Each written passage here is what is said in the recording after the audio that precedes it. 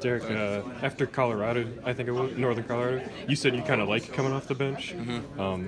Is this change you think going to keep going, and do you still like coming off the bench? I don't mind coming off the bench. Like I said, I'm a team player first and foremost. So if that's what my team needs me for my promotion, that's what I'll do.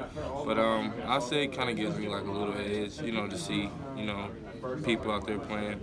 They don't really get to see me play yet, so I get to kind of know what they do, the tendencies and stuff like that. So I feel like if I just keep working hard, I'll be all right. Coming in, obviously Oscar, he's going to play however many minutes to start. Do you feel like you get to come in then and kind of reap the rewards of his hard work? Guys are tired, and they're either going to have to play against you tired or sub out to somebody who's presumably not as good.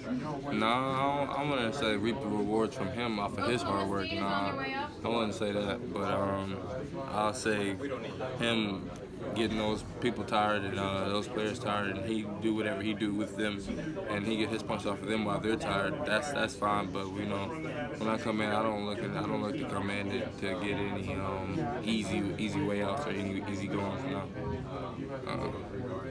And then is there really, like, obviously it's you don't start the game, but is there, when you get into it into the second half, is there really a big difference between starting and coming off the bench? Not really, to be honest with you. I feel like once you get in the game, you get flowing, you're in the game.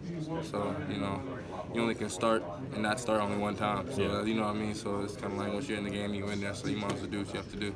And if you play the same amount of minutes, no difference. Yeah, it really doesn't make a difference.